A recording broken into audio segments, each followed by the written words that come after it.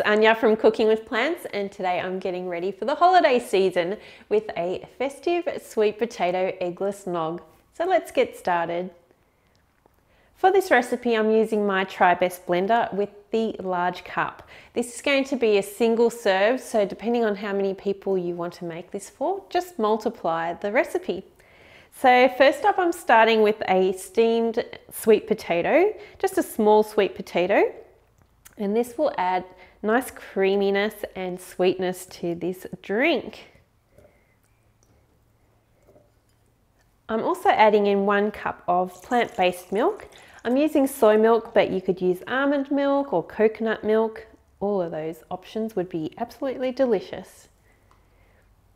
I'm also adding in some rolled oats and some maple syrup for sweetness, and a teaspoon of vanilla extract.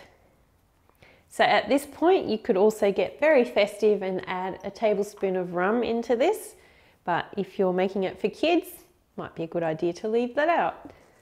Finally, I'm just adding a dash of turmeric powder, just to add a little bit of yellow colour.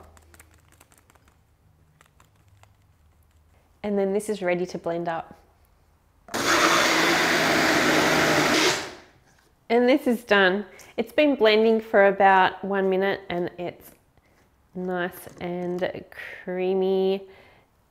Oh, it smells so good. Time to taste test. Yum, I'm sure you will love this. Please give this festive drink a try and serve it up for Christmas or any time really. I will be having this right now. I'm looking forward to it.